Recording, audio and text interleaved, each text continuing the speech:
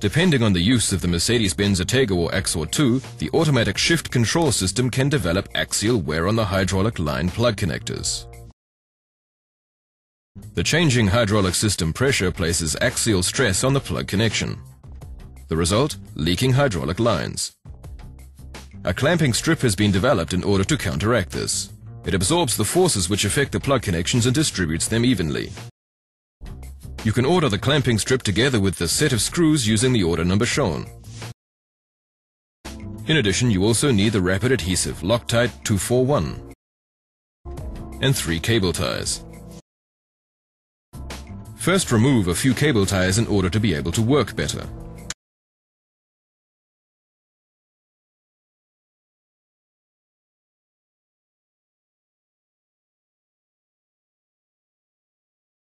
Then disconnect the electrical connection for the sensor. Then simply press the wiring harness downward slightly.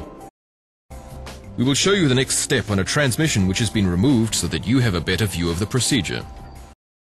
Push the part of the clamping strip with the thread behind the hydraulic lines.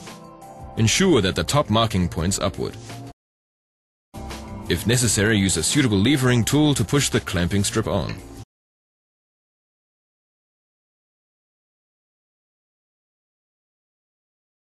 Then place the other part of the clamping strip at the front. The lettering here also points upward. Coat the screws with the rapid adhesive.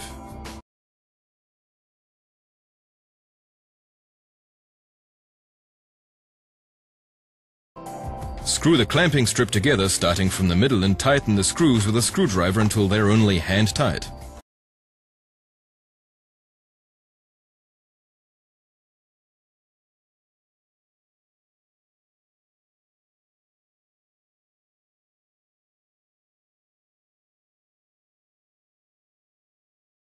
Once all of the screws are in place, tighten them with a torque of 10 Newton meters.